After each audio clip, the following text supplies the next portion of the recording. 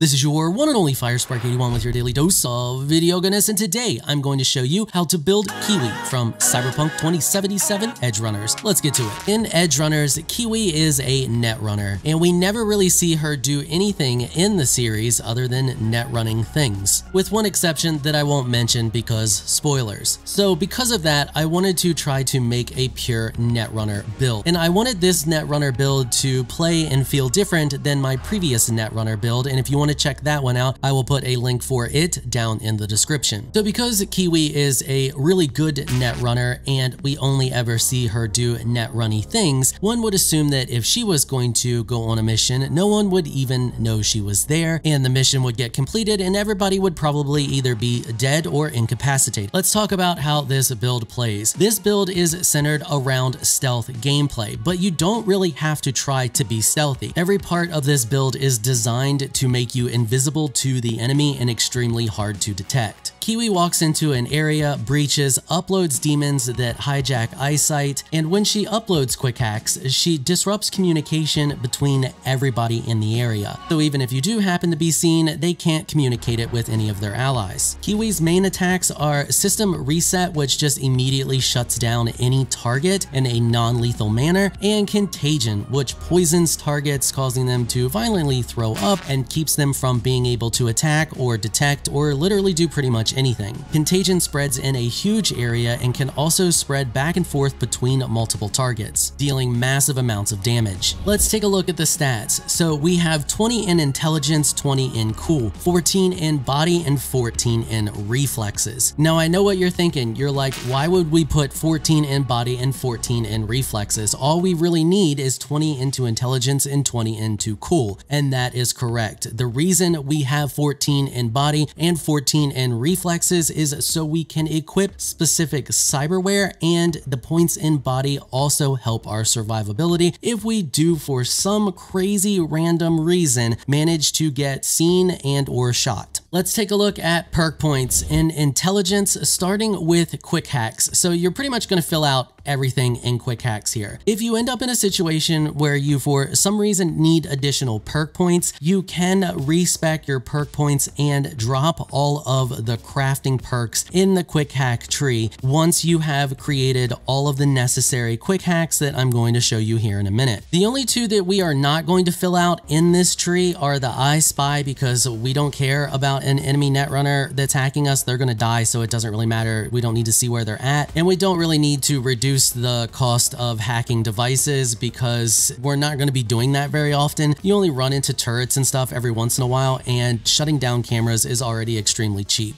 On top of that, your RAM refills extremely fast, so hacking devices isn't really that big of a deal. In Breach Protocol, we are a lot more selective. There isn't a lot that we really need here, so we have Mass Vulnerability Demon. That way we can initiate Mass Vulnerability. That just makes Contagion more effective if we pull this one off. Total Recall and Totaler Recall, along with Head Start, are extremely handy because they work together in synergy. Head Start always uploads your ice pick right from the get-go because it is always the first one in the list, and then the two recalls immediately reduce the cost of all quick hacks by 1, so totaling up to 2 right from the get-go. Then we have Compression, which just makes it easier to do the puzzle for the little mini game, and we have Hackathon, which if we upload all 3 demons in the Breach Protocol, shortens quick hack cooldowns by 33% for 5 minutes. This is absolutely insane, and everything else in this tree is just kind of meh. Everything I have selected here is specifically selected to work in tandem with everything else we have going on, so it either makes quick hacks cheaper, reduces their cooldowns, and or makes our targets more vulnerable.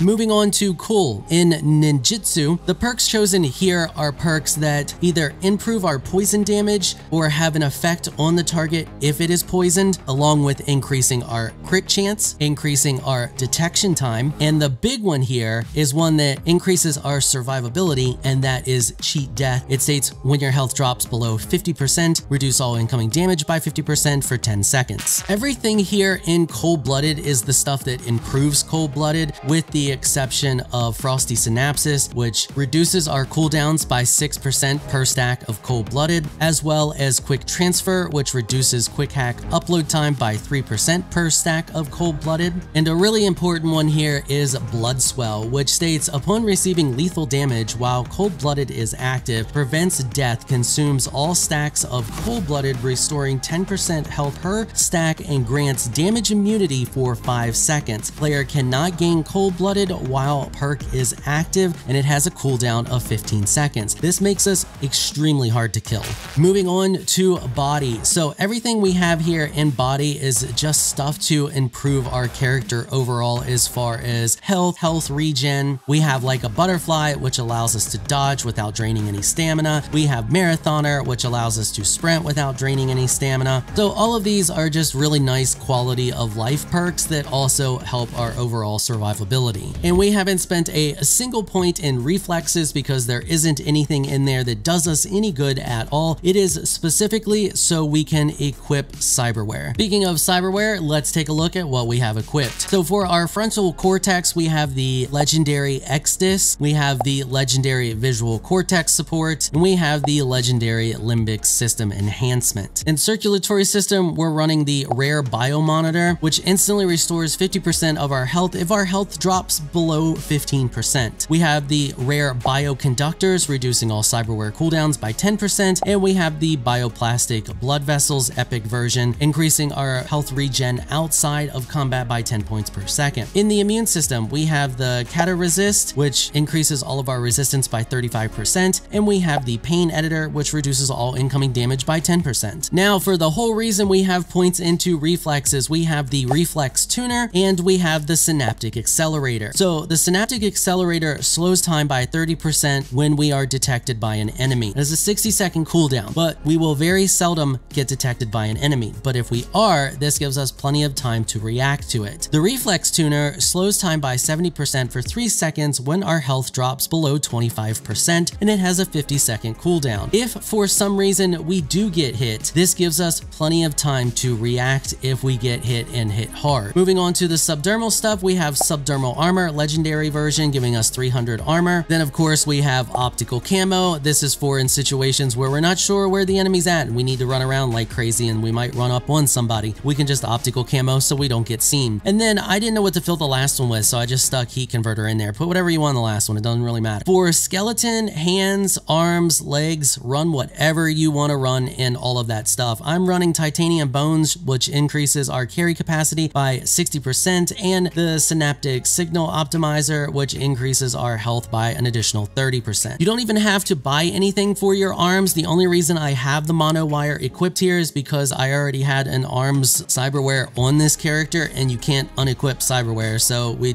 have the mono wire. I just stuck it in there because it's the least visible thing that you can put on your arms. You're never going to need to attack with anything other than quick hacks, so it doesn't really matter. Let's talk about the cyber deck. So the cyber deck you want is the Tetratronic Rippler MK4, and that is because it allows ultimate quick hacks to spread once. It reduces the RAM cost of ultimate quick hacks by 3. It reduces quick hack upload time by a freaking 75%, which is insane. Quick hacks upload so fast with this thing, it is absolutely crazy. And then it reduces all quick hack cooldowns by 45%.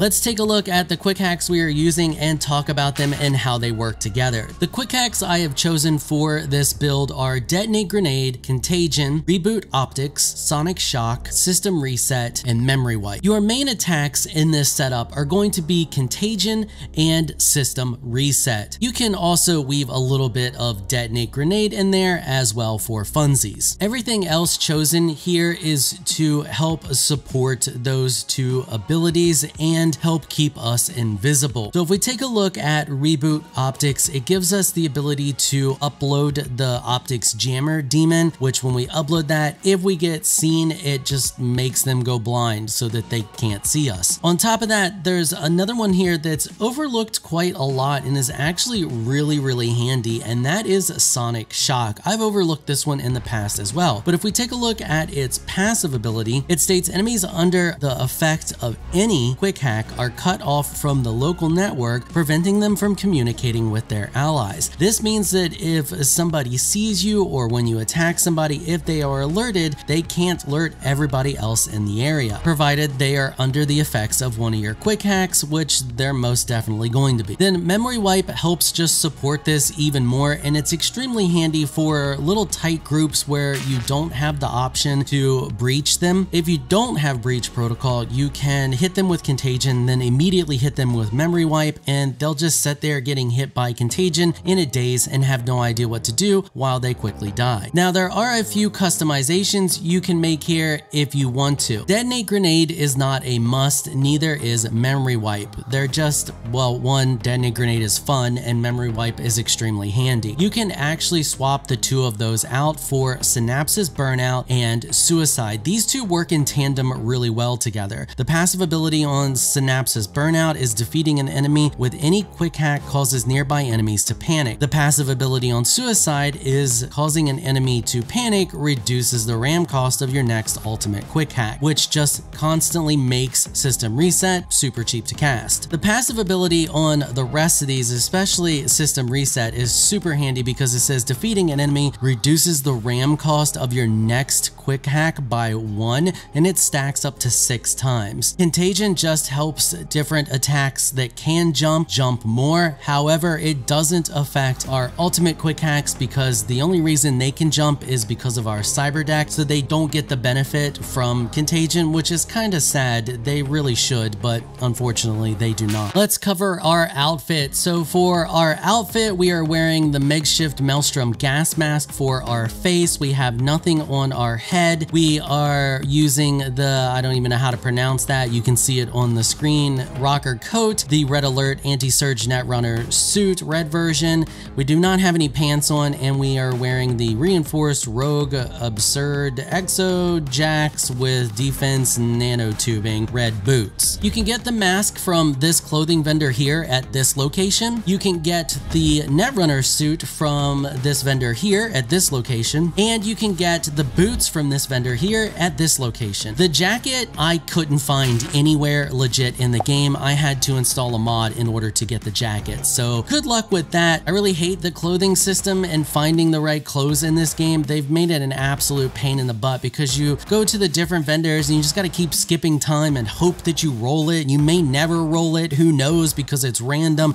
It's a pain in the butt. So yeah, that's the jacket if you want it. I'm not sure where to get it. As for the armor, just pick the armor that you like. I'm wearing just a smattering of stuff here. I've picked obviously Netrunner stuff, so my headpiece says that quick hack upload time reduction is plus 8.50%. That's some strange wording, not 100% whether that's a defensive thing and reduces the upload time when an enemy's trying to upload to me, or if that's my quick hack time or what. And then the Netrunner suit that I'm wearing has mitigation strength on it and quick hack damage reduction, and I'm pretty sure that is definitely a defensive thing, so the amount of damage a quick hack on me does. And then I've just went with heavy armor and boots of speed because speed is nice, and crit damage, which apparently doesn't even maybe work.